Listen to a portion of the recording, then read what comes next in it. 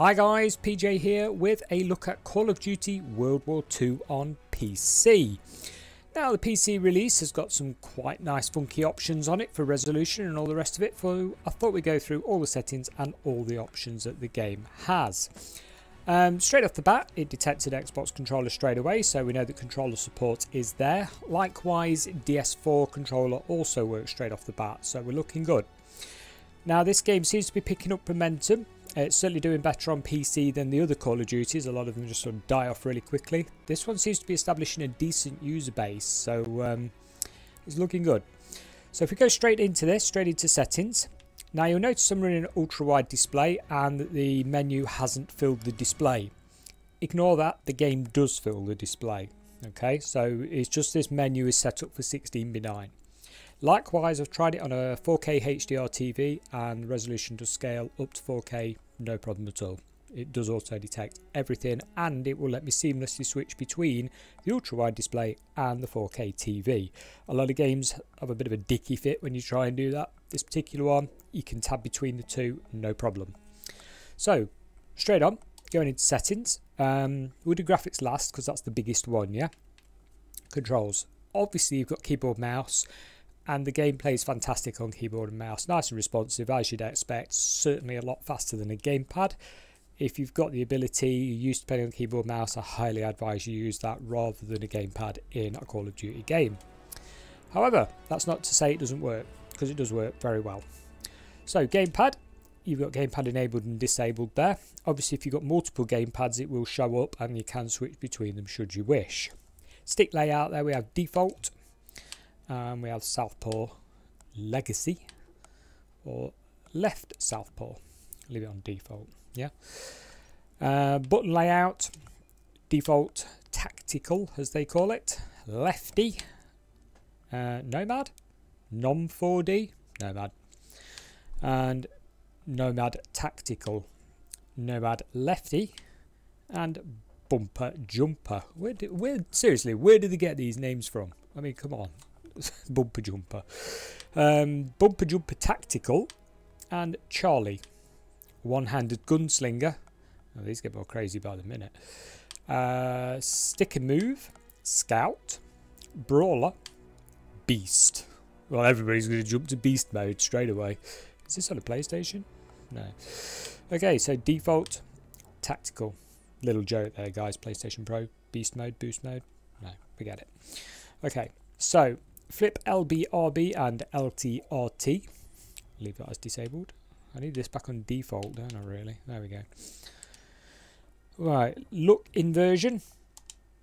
Enable, disable. Controller vibration, enable, disable. And horizontal sensitivity. Now you want to crank these up a little bit because it's a hell of a lot slower than keyboard mouse. Okay, so you know you won't be doing yourself any favours leaving it on medium. It's just too sluggish. You'll get slaughtered by people on mouse keyboard. These settings that are here, I've noticed they are the same settings as the console response. If you play this game on console, it's sort of this sluggishness setting in a way, so you might want to bump it up for PC use. Enable ADS sensitivity. We got enable and disable there, and you've also, when you enable it, got the horizontal and vertical sensitivity of that. Just disable that. There we go. Input graph classic. It says here, adjust the feel when aiming, maps joystick deflection to turn rate. So you got classic, which is Call of Duty default, linear, slight, balanced, and extreme. Does detail on the right hand side of the screen there what all those do. We'll go to classic. Aim assist enabled, disabled. Auto weapon switch enabled, disabled. Auto mantle, again, enable, disabled. Hustle sprint cancel, enable, disable. And what we got? Aim assist rotation, yeah, you guessed it, enable, disable. And an aim assist slowdown, enable, disable. What else have we got? Back to the top, hooray. Okay, so key bindings, which are grayed out because I'm on controller. I think you can all guess what key bindings is. Yeah, you can configure all your keys. It's not rocket science. Mouse settings, you can speed your mouse up and stuff. Let's see if I can... Will it auto switch back? No. Let's disable gamepad a minute so we can all have a look and see. Go back, key bindings, there you go. Auto weapon switch, enable, disable, and then you've got all the rest that you can switch around to your heart's content. There's quite a few. Pause the video if you need to have a look at this. But as you'd expect, really, it's your normal AW, SD sort of configuration. Standard issue keys, but you can change it if you wish. There we go. That is all of them there. Down to 38. You could probably jump some of these around a little bit for comfort, but overall, they're pretty handy where they are. So let's go back. Mouse settings. There you go. Horizontal, vertical sensitivity settings. Enable AES sensitivity. We've just covered that with the controller there. Invert mouse, smooth mouse, raw mouse input. So high frequency polling of USB hardware.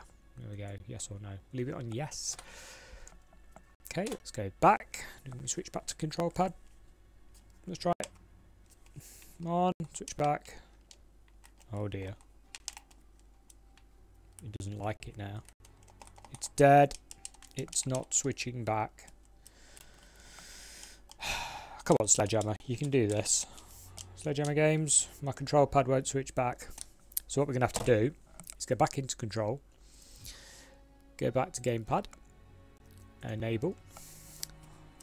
You would think really would do it on the fly, but never mind. It's only minor grumble. So audio. Volume.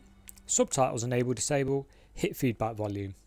That's it. It's bare bones minimum. There's not even your home cinema, headphones, stereo setting. There's no 5.1, stereo 7.1 setting. Dolby Atmos. Nah. I don't see it auto detecting anything. I had it plugged into a 5.1 Dolby DTS system and nothing changed. It was still in stereo. So if you guys have got any form of surround working on this game, if you could please pop that in the comments to update me, because it is not working for me at all. It appears to be just a stereo game. Sound effects are pretty good, they're okay, but it's stereo. Okay. What else have we got then? Graphics, of course. Display mode. Now you've got a VRAM usage indicator there on the right hand side. And it does appear to be fairly accurate. So I've had MSI Afterburner running, and from what I can see, that is spot on. Okay, so we have windowed, no border, and windowed. One other thing worth mentioning on this: when you boot the game up, it will immediately moan at you if you haven't got the most up-to-date graphics driver possible. Every time I load this game, it moans at me saying, "Update your driver, update your driver." Okay. Some of us are not updating our driver for a specific reason, but this game will not quit. So every single time you load the game, if you haven't got that latest driver, you are going to get a warning. It gets quite annoying, but I suppose they want you to push forward. Okay, so brightness there, up and down. Colorblind filter mode, colorblind filter intensity, show blood, enable, disable, optimize video.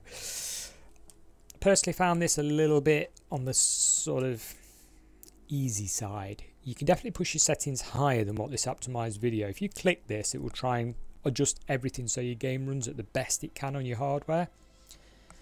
I managed to get it running certainly prettier looking than the optimized setting. I mean, optimized video there uses 2.5 gigabytes of VRAM on a 4 gigabyte VRAM card, and I was only using 70% of the card in game. So you can definitely tweak it better. You'll have to fiddle with it to your own, heart's content. On this, advanced settings. So still running my prehistoric R9 290X, approximately equivalent to an RX 580, just obviously 4 gigabyte rather than the 8 gigabyte of VRAM. A little bit slower core clock speed, excuse me.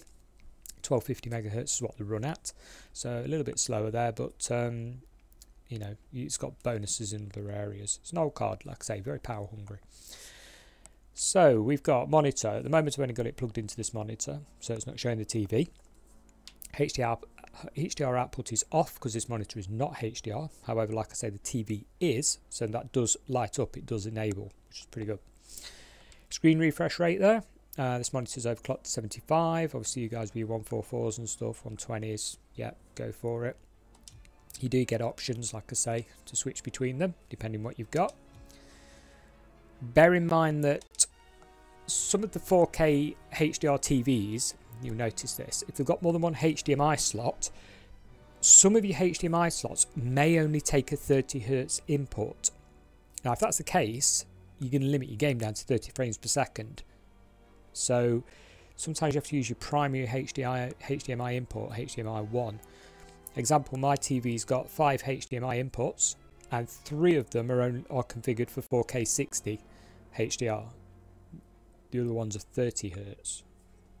So yeah, bit of a tip there with TVs. They're a pain in the neck. So if you're running 2 consoles, say for example, both running HDR, and then I don't know, some sort of TV box in the third one, that leaves you 4th one for your PC. You're only going to run at 30Hz. You might have to switch your Runium around, or just stick to your monitor. That's what I do. Okay, sync every frame, on and off. There is no half sync or anything like that. I'll leave that off because I've got a FreeSync monitor, so it's not needed. Again, if you use a G-Sync monitor, you won't need it either.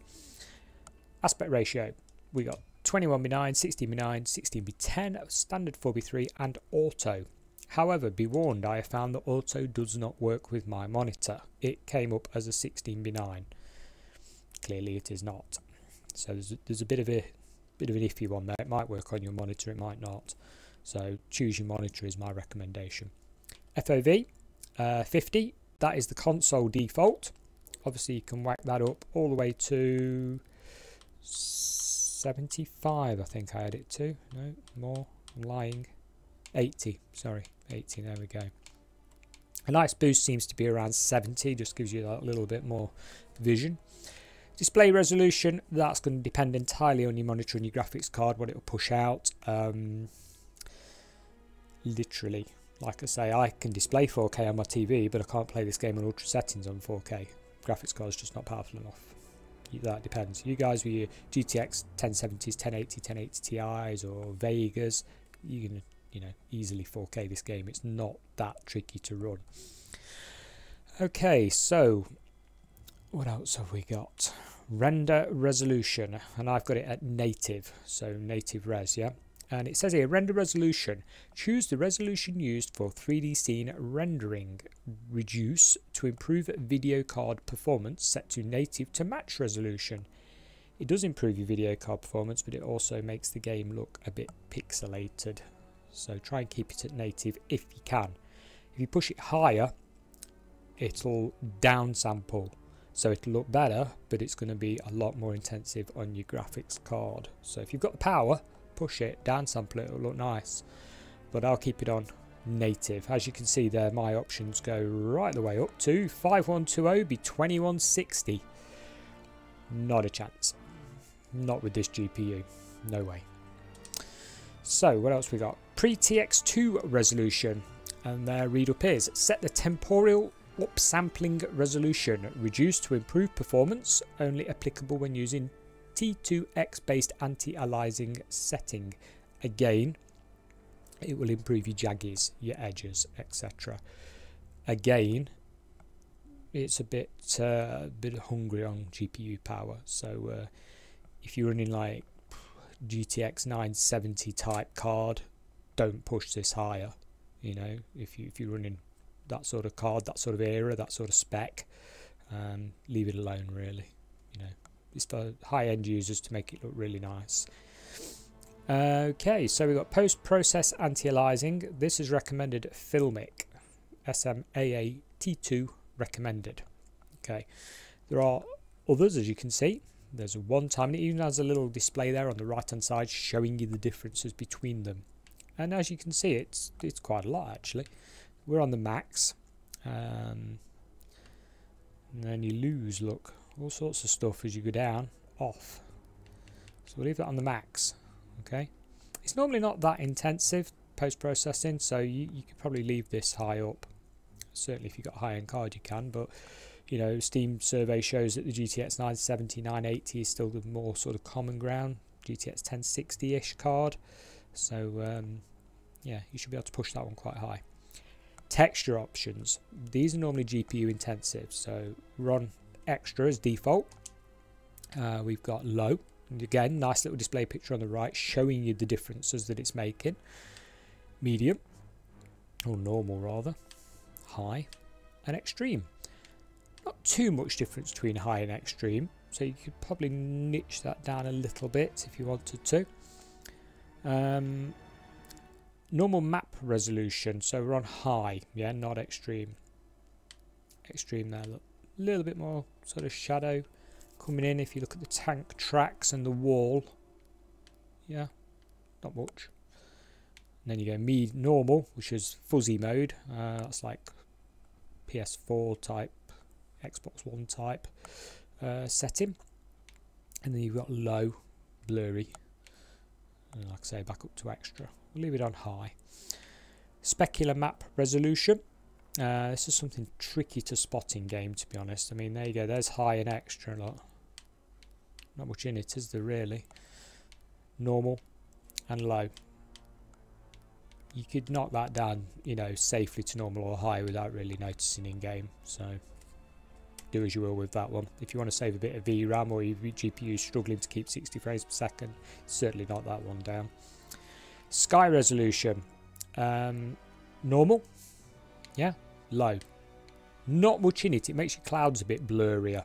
You're not really going to be looking at the clouds when somebody's firing a bloody gun at you, are you? So you can probably keep this down and keep your performance up. But anyway, normal, high, normal and low, no high. So there you go. That's your sky. Not much in it. Put it on normal. Shader preload on. It says here, preload shader prior to gameplay incurs longer level load to eliminate potential hitching during gameplay. This is true. If you've got stuttering in game, put this on. So it'll load all your shader cache up first before you start the game rather than trying to do it on the fly while you're running the game.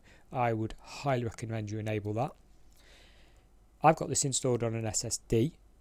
If you've got it installed on an SSD, you won't have any real problems, to be honest with you. HDD, try and keep it on a 7200 speed or above. 5400 speed, you're going to definitely notice the shader loading in if you haven't got this enabled. So SSD install is good for this game. Anisotropic filtering, we have high and low and normal. Low, normal and high if you like. Again, doesn't make too much difference. Look, slight blur in there, but you know, again, if you want to save performance, you can notch that down. Shadows on. Oops, see, daisy went all the way to the top there. Come here. That's a weird bug. Press right on shadows and it goes to the top of the menu. What's going on there then? Okay. Odd. Very odd.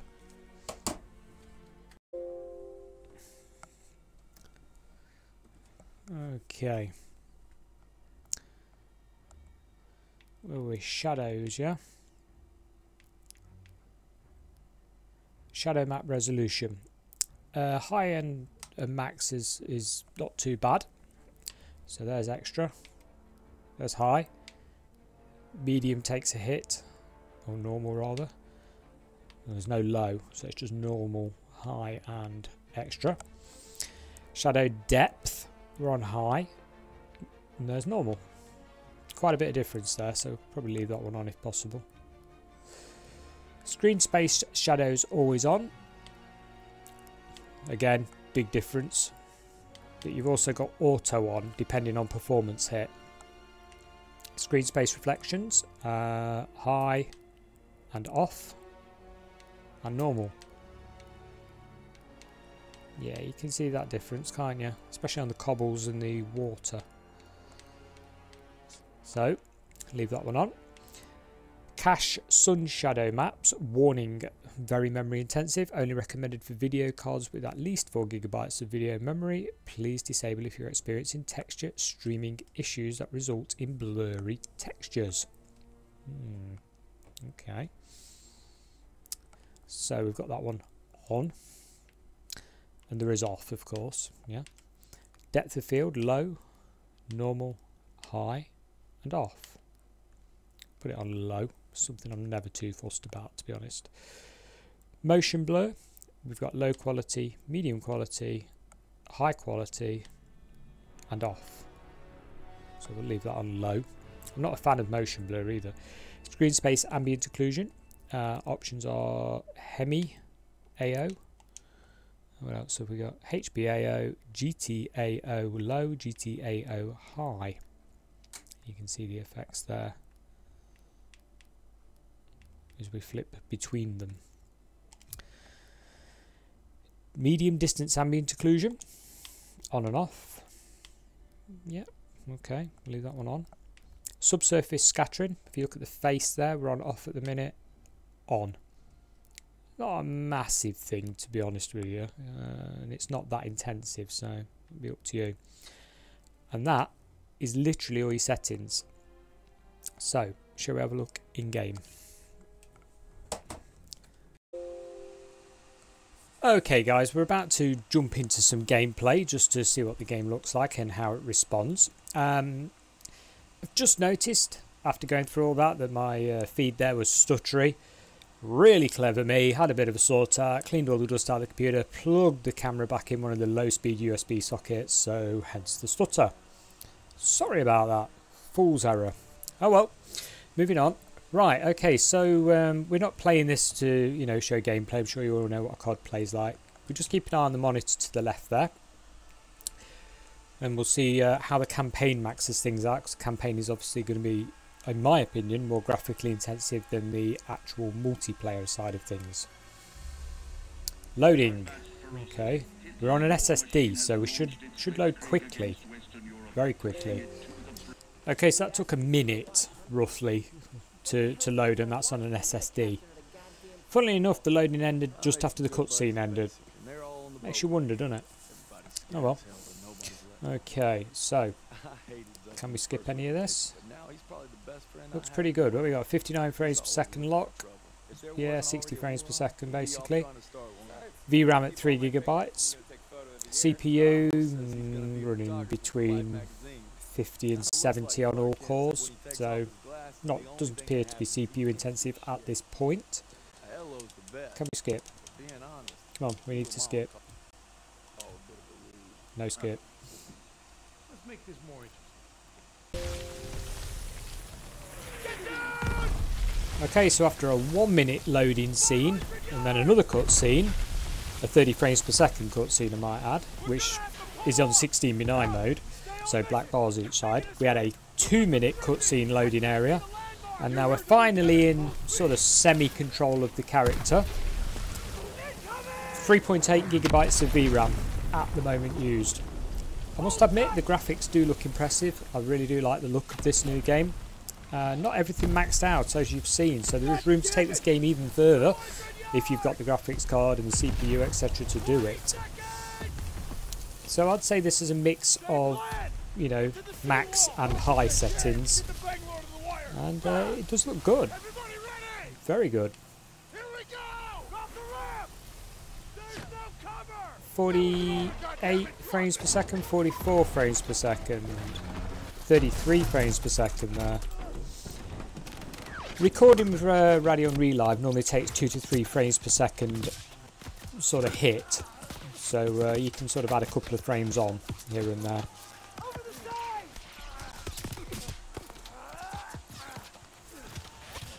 .60 frame rates all over the shop at the moment.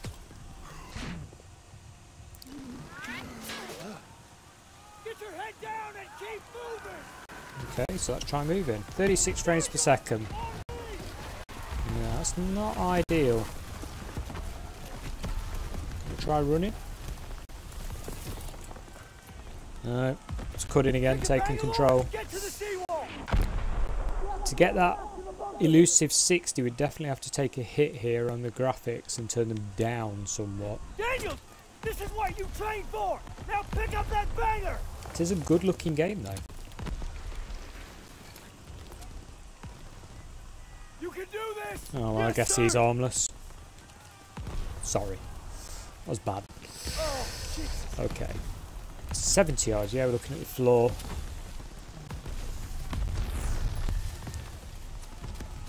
.36 frames per second. Okay, so can we... No, we can't do options, or we can. Graphics. What can we change? If we hit optimize video right now, let's see if it gives us 60 frames per second. Optimize video, yes. Optimize video settings for your current PC configuration. 2.5 GB of VRAM apparently. And what has that given us? It has given us, it's left the FOV higher than it should be. Might turn that down a tad actually because it was on 50. And it's left everything pretty, oh we got a low here for sky res. Has this actually worked? Oh yeah, screen space shadows are on off now. Sun shadows are off, low depth of field, low quality. Okay, so it's taken quite a hit on the settings there, guys. Let's have a look at how the game looks. 62 frames per second. We're still there though, 53, 46,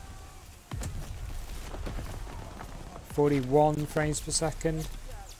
It's definitely not good as a lock 60. CPU usage sort of 70-80%. GPU, well there you go, GPU is at 74%.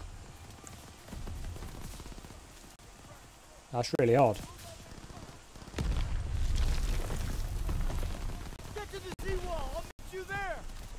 They're not going to make it. I'll be dead.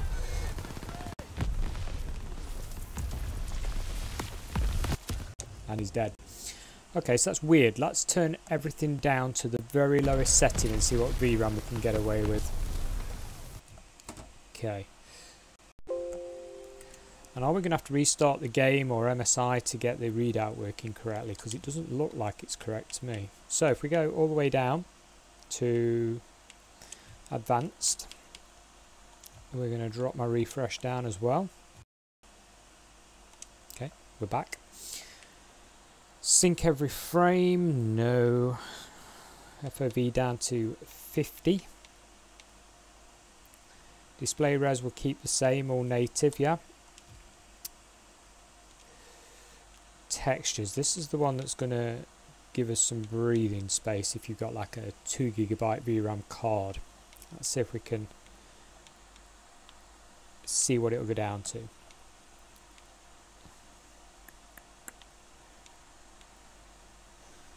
That's VRAM intensive, isn't it? Let's turn that off. Okay. Low. Shadows off. Eesh. Shadow map. It doesn't really matter, they're off. Oh well. Shadow depth. Just normal there. Off. Yep, turn everything off. Low quality off. Off. What was that? Subsurface scattering off. Okay, that's as low as it'll go. Reckons we're using 2.3 GB of VRAM, and MSI display also shows that. So this is as low as it goes without dropping your resolution down. Not something I'd want to do. We will have a look at a 1080. Okay, so we're on 60 frames per second. 57, 64, 71. It is a bit all over the shop, to be fair. Let's run behind this tank. The game looks a little bit Xbox 360. I'm not getting shot to pieces, that is. My tank's dead. It looks very Xbox 360. But we have got...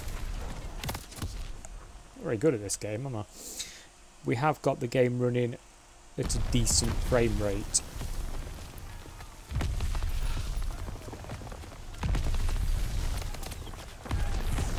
Daniel, this way!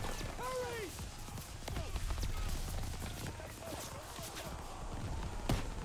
So what we got? 56 I think is probably the lowest. No, 54 I just saw.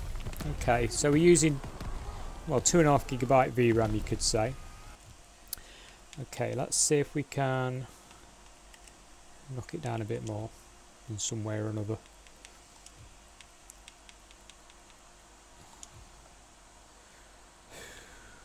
1920 by 1080. A lot of people still game at that, yeah? Okay. This should give us a boost. 1080, accept. 1920 by 1080. Click. Do you want to keep? Yes. Okay, okay, this is going to be weird. So we've got 1920 by 810. It's not like in my ultra-wide display, is it? You can tell. So we're not going to do that. As much as I would like to, it doesn't. There we go. There's low. Good grief. Check that out. What's the VRAM usage? Still 2 gigabytes. So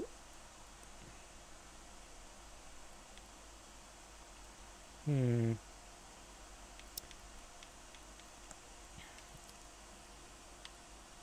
go with these optimized settings again. There we go. So I think you can see, guys, that on an AMD hardware, it's not using all your GPU or your CPU, but you're still getting your frame rates all over the shop. So I'm not quite sure what to make of that, to be honest. Hurry before they reload! Move it! Nice looking game, but not a steady frame rate. Not a steady one at all. Oh well, I think we'll wrap this up at this moment. If you've got any questions on this, please drop them in the comments below. Hopefully giving you an idea of how the game runs, how it looks like and what options are available to you. If you found that useful in the slightest, please click like, it does help. And you know, I'll see you in future videos. Thanks for watching. Bye for now.